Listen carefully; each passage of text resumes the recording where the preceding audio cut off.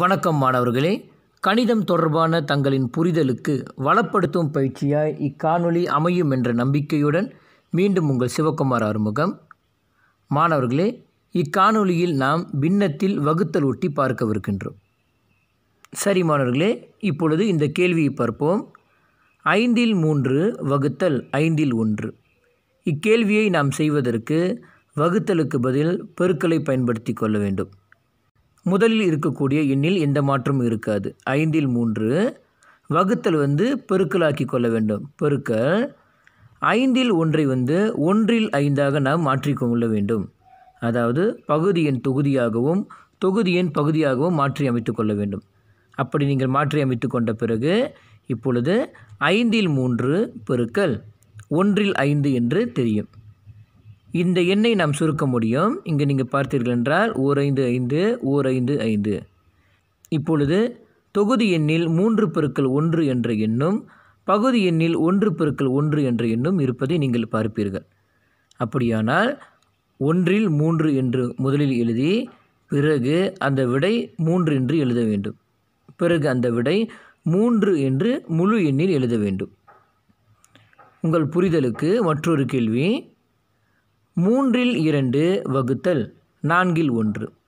சற்று முன்பு நான் சொன்னதை போன்று முதலில் இருக்கக்கூடிய எண்ணை அப்படியே எழுத வேண்டும். 3/1 வகுத்தலை பெருக்கலாக்கி கொள்ள வேண்டும். பிறகு 4/1 1/4 என்று எழுத வேண்டும். இப்பொழுது 3/2 பெருக்கல் 1/4. இந்த கேள்வி நாம் பார்த்தோமானால் 2 பெருக்கல் 4 8, 3 பெருக்கல் 1 3. சரி, இப்பொழுது 8இல் எத்தனை மூன்றுகள் இருக்கிறது? ஆம், 2 மூன்றுகள்.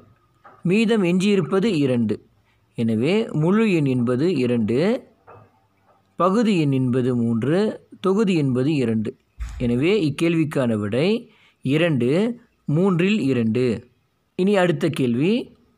8/5 வகுத்தல் 6/5. 8/5 அப்படி எழுத வேண்டும். வகுத்தலை பெருக்கலாக்கி பிறகு 6/5 5/6 எழுத வேண்டும். இப்பொழுது பார்த்தோமானால் இந்த எண்களை சுருக்க முடியும். 4×5 4×5 என்ற அடிப்படையிலும் 3×2 6 4×2 8 என்ற அடிப்படையில் இதை நாம் சுருக்கலாம். இப்பொழுது 1 பெருக்கல் 3 3, 4 பெருக்கல் 1 4. இதன் விடை 4/3. சரி மாணவர்களே, இப்பொழுது கலப்பு பின்னத்தில் வகுத்தலை பார்ப்போம். 1 4/1 வகுத்தல் 6/1. இந்த எண்ணை நாம் முதலில் கலப்பு பின்னத்தை தகா பின்னத்திற்கு மாற்றிக்கொள்ள வேண்டும்.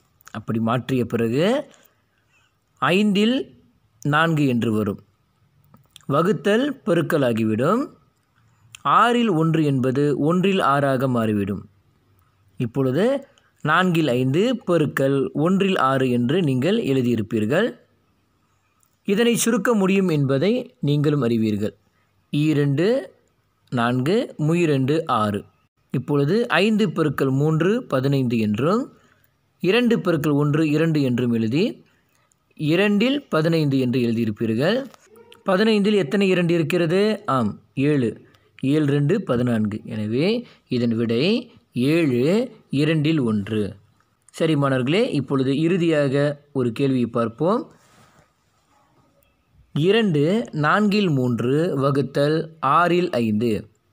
இக்கேள்விக்கு சற்று முன்பு நான் சொன்னதை போன்று முதலில் இதனை கலப்பு பின்னமாக மாற்றிக்கொள்ள வேண்டும். அப்படி மாற்றினால் 2×4 8 8 கூட்டல் 3 11. எனவே 4/11 வகுத்தல் பெருக்கலாக வேண்டும். 6/5 என்பது 5/6 எழுத வேண்டும். அப்படி எழுதினால் 4/11 பெருக்கல் 5/6 என்று வரும். இப்பொழுது இதனை சுருக்க முடியும். 3×2 6 2 4. எனவே 11 பெருக்கல் 3 33, 2 பெருக்கல் 5 10. 33இல் எத்தனை 10 இருக்கிறது? 3 10கள். எனவே முழு எண் என்பது 3. எனவே இக்கேள்விக்கான விடை 3 10/3. எனவே மாணவர்களே, மேற்கண்ட பின்னத்தில் வகுத்தல் தொடர்பான விளக்கங்களையும் எடுத்துக்காட்டுகளையும் நினைவில் கொண்டு கூடுதல் பயிற்சி செய்து பாருங்கள்.